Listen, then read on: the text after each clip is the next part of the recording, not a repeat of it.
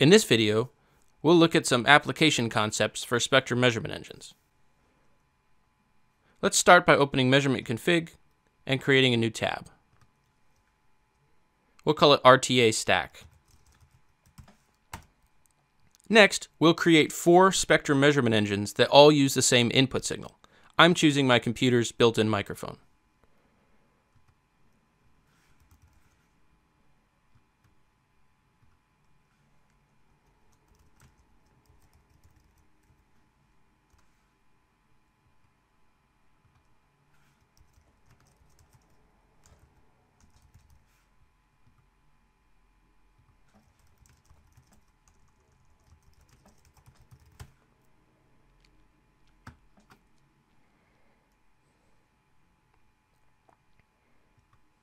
For all 4 spectrum engines, we'll override the global averaging and give each one a unique averaging setting.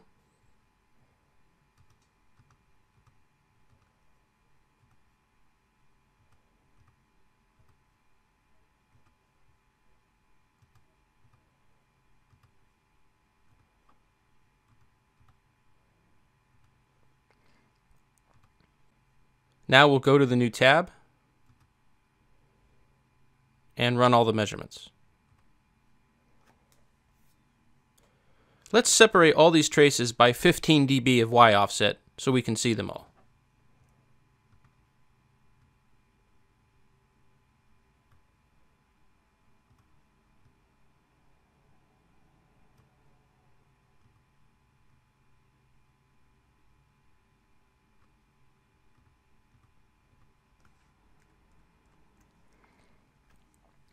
Since all 4 measurement engines are using the same input signal, we can easily see the effect that the averaging settings have on the data. Notice in the upper right corner of the plot, the dB offset is shown under the plot name.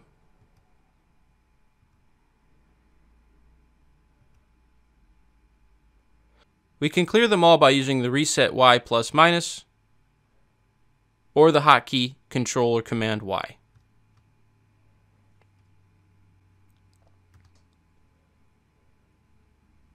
Now let's create another new tab called RTA Live Average.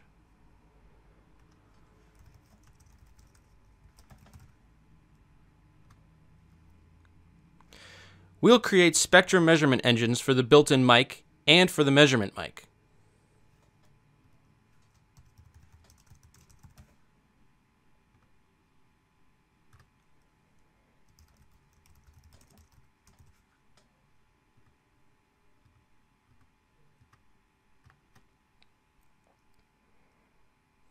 Now I'll create a live spectrum average and set it to create a dB average of the 2 mic inputs.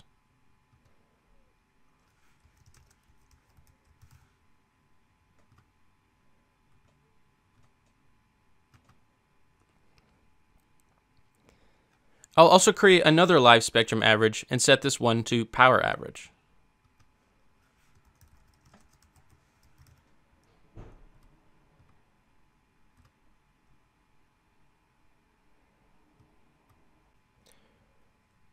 Now let's go to our new tab.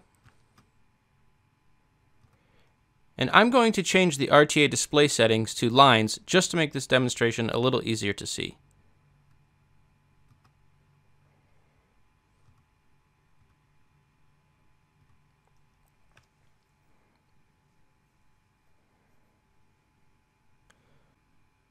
Now we have a real-time average of the spectrum measurement engines.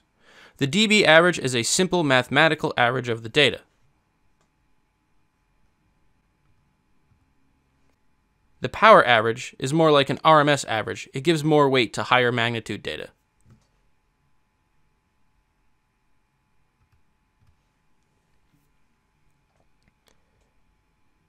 If I hide one of the contributors to the average, it's still contributing to the average, even though we can't see it.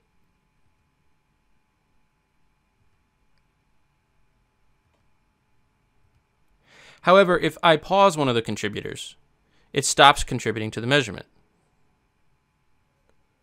Now the average becomes the same as its single contributor.